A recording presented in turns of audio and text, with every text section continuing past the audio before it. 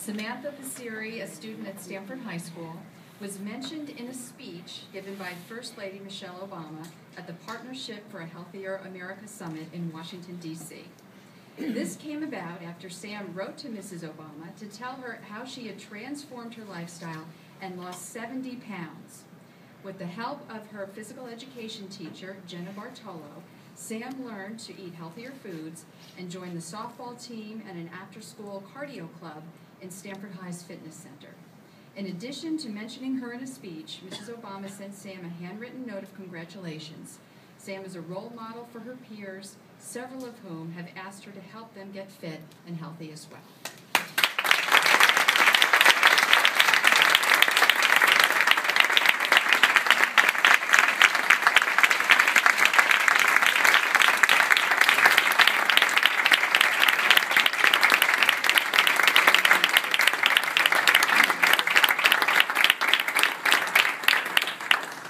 Sam and her teacher look like sisters.